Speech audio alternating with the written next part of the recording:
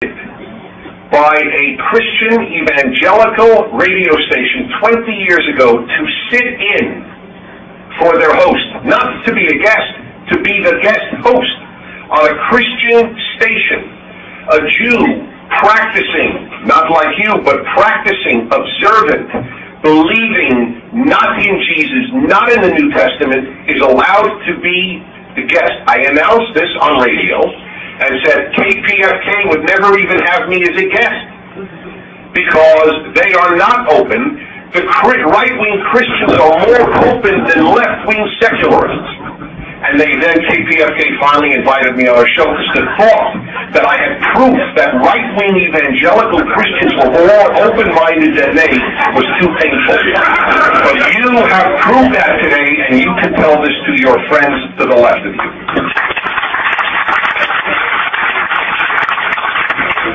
I just remembered.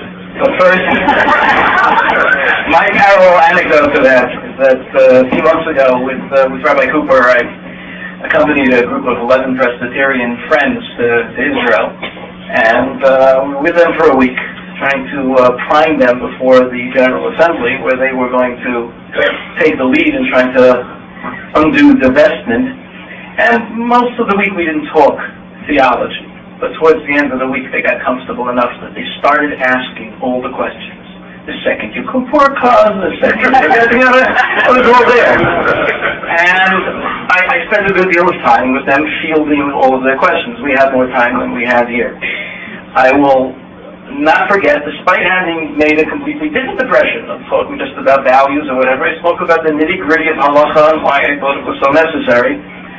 We got off the bus, and one fellow says to me, says, "You know, Rabbi, I don't know, every time I speak to you, you seem to have like some good advice and some good insight.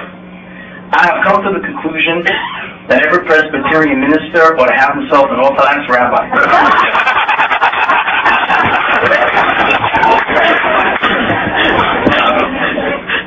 I do disagree with you 1,000% about standing up.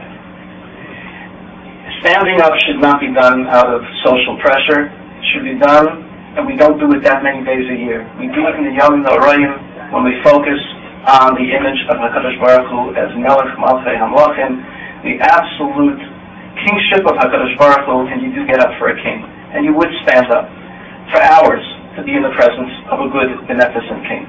When you understand it that way, and understand that it's not halacha, it is not a burden at all. And if it's a burden, you should know halacha that you can sit down.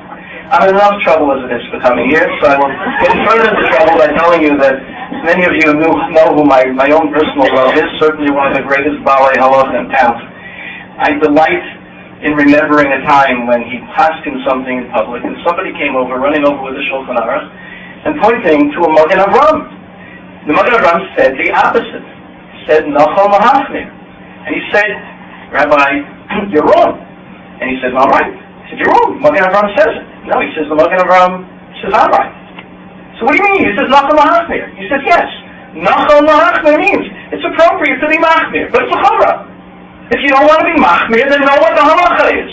99% of the questions that we have, difficulties with halacha, come from not being able to put halacha in its proper sequence, knowing the difference between a d'oraisa, the rabbanon, something that's accepted by everything, something that's accepted in Shulchan Aruch, because a majority, or a close to majority, one of the first things I teach my law students at Loyola Law School is that this is one of the great things about halacha, that we have a way of taking competing values and putting in a framework and knowing what trumps what.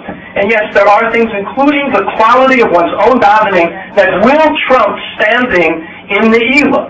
But if you don't know it, it's not the fault of Torah. As Shakespeare once said, get thee to a base medrash.